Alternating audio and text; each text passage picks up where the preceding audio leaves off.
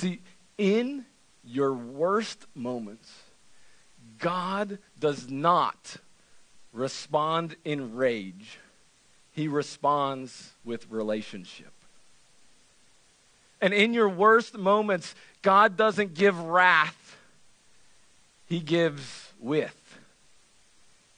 He wants to be with you. He's asking, where are you? And certainly, judgment and truth are coming. There's consequences for the choices that Adam and Eve make, that we make. But these consequences come because God desperately wants to have a right relationship with you.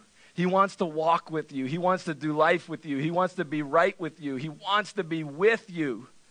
And if there's something that's coming in the way of that, if your sin is coming in the way of that, then that makes God so mad, so angry, so frustrated. He's like, that is not the way it should be. I want to be with you. I want to walk with you. I want to be right by your side every step of the way.